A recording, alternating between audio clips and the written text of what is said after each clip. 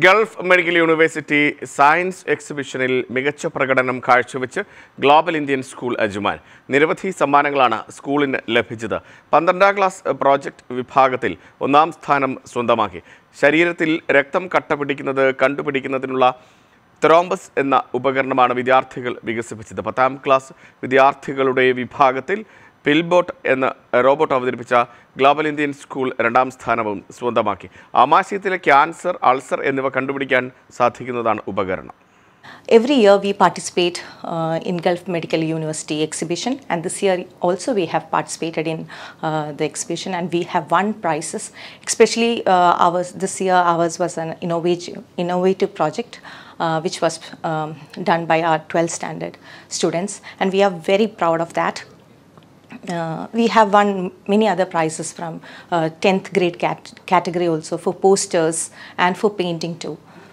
Today we are going to be discussing our award-winning project which has won first place at the Gulf Medical University, MACE. The name of our project is Thrombus, which is with the main aim being to detect blood clots much more easier and efficiently as compared to an MRI scan or a CT scan. Now you might ask, why thrombus? Why not use a simple MRI? There are some demerits to MRI, like claustrophobic people cannot enter a MRI room due to the restricted space. People who have pacemakers to regulate their heart flow cannot enter an MRI room due to the magnetic pull. People who have intermedullary rods cannot enter an MRI room again because of the magnetic pull of the MRI. On top of that, our thrombus has few advantages. Like it is cost efficient, MRIs usually cost 4 to 12 millions for the hospitals to purchase. Every metropolitan city has only 3 MRI rooms. And due to this, rural areas are often left out. It is time efficient, compact and portable, and can be used in ambulances and DVT services. If researched and developed by the scientists and the engineers, it can be a critical lifesaver.